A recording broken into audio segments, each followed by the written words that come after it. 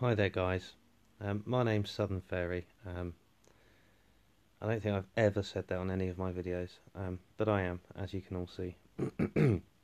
um, I recently did a tutorial on Golavas. I did the EQ where you open up a large portion of the base to be able to access 2 defense, and I did the jump spell version where you do the same thing, but you have a jump and a rage instead of the 4 earthquakes. But there's also a third one, which I didn't have at the time, but I do now, which is the EQ lightning Golava.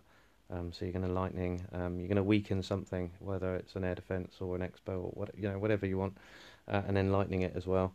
And then obviously doing the standard, get 2 air defense, 3 hounds, and away you go.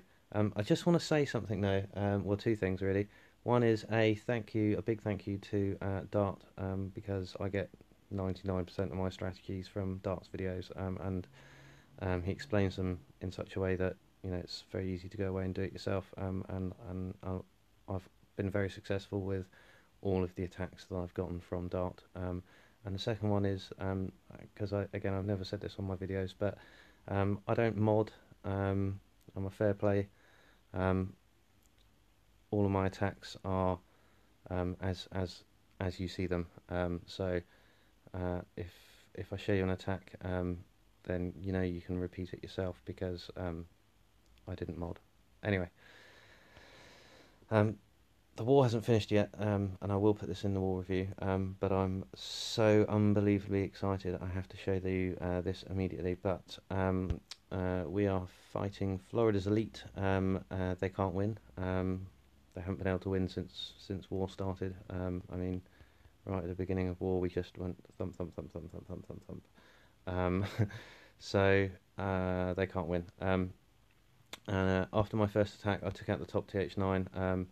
Rich, our only TH10 in this war, took out the top base and got a star, and they actually have a second TH10. So we had 2 TH10s versus 1, and Rich got 90%, 2 stars. Really good attack. And my first attack, like I say, was against base number 3, which was the top TH9. And then we went and 3-starred everything else, literally everything. We're just waiting on one guy to finish base 8, but otherwise we 3-starred everything. So I had the opportunity, which I don't normally get, to be able to go wherever I wanted, have a loot run, do whatever I wanted to do. So I thought I might try and 3-star this TH10, and I did, using a Lightquake EQ Golava. Lightquake EQ Golava. I don't need to do the EQ bit. Anyway, what I'm going to do is I'm going to put an earthquake on these 4 defences here, so the Inferno, Cannon, Wizard Tower, and Fart Machine. And then I'm going to put 3 lightnings on the level 2 Inferno, which will only leave 1 level 1 Inferno left. And then that's going to take that out. And then I'm going to come into these 2 boxes here, and I'm going to get the Queen and those 2 air defense. Now, I'm taking a bit of a risk because I'm only taking 1 golem. Obviously I'm a TH9 attacking a TH10, so I've got a safe troop somewhere. And the defences, apart from the Inferno and Expos, are all TH8 and 9. But where I'm coming in here, they're all TH8.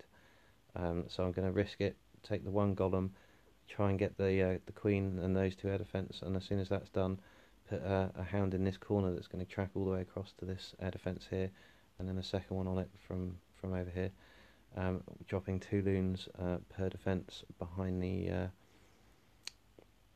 protection of the hounds.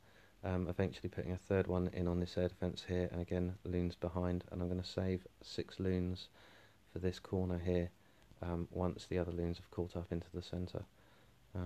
So let's see what happens. And I did it in 2.5 minutes. So in comes the earthquake on those 4. So that's just taken 21% out of all of those. The 3 lightnings. So they take out the cannon, the fart machine, and the level 2 Inferno. So now we're going to put a golem down. I'm going to take out the 4 collectors and leave that builder's hut on purpose, because that's going to make, once this wall's opened up, it's going to make the heroes go straight for that building hut, and then they'll walk forward, because the next nearest thing are the cannon and storages. So clan castle's pulled. Now I don't have a poison because I used one earthquake, so we've got a rage for the clan castle, and those wizards will do all of that in double quick time. There they go. And literally, there goes that second air defence. So bam, in comes. You've got no time to waste. So in comes the hounds. And as I said, loons behind, 2 per defence. I've got 18 in total. There come another 2 and another 2. So in comes the third hound, and the first one's about to pop. There he goes. And crucially, my heroes have worked their way around the outside, and the queen does something amazing for once and takes out an Inferno Tower. So I didn't have to worry about that second Inferno Tower. So now the loons are coming central. I'm going to drop these 6 in the bottom corner there. There they go. And we've only got one expo shooting at well, it's shooting at the lava hounds, but we've only got one expo that is shooting at air troops. And as you can see, I've still got one unpopped lava hound, so a bit of overkill on a TH10. So just a bit of cleanup to go.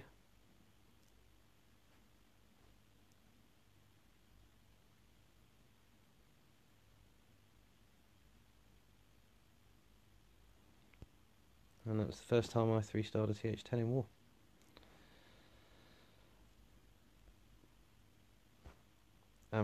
As always, thanks for watching, and as soon as this war's finished, as you can see, it's 5 hours to go, I shall bring you the war review.